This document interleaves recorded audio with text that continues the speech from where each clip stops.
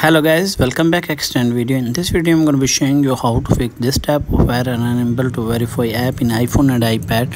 So how to fix? First of all, go back to your home screen and open your iPhone and iPad setting, and from here you make sure that connect strong Wi-Fi.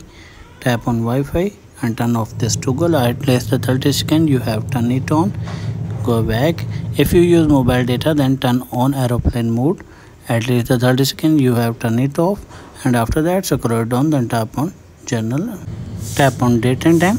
From here you make sure that turn on board toggle. If the toggle turn off, what you need to do is turn on and select correct date and time, and after that check whether the problem has been fixed or not. If the problem is not fixed, then tap on VPN and device management. From here, if you connect any one VPN, what you need to do is disconnect, and after that go back and tap on transfer or reset iPhone. Tap on this and tap on reset. Tap on reset network setting. Enter your passcode.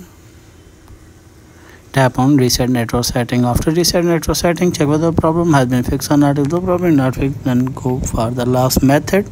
Go back, open your iPhone and iPad setting, then tap on screen time, and from here scroll down, then tap on content and privacy restriction, then tap on iTunes and App Store purchase. From here you as can see required password. What you need to do is select don't require, and after that tap on installing app, and from here you make sure that select allow option, and after that go back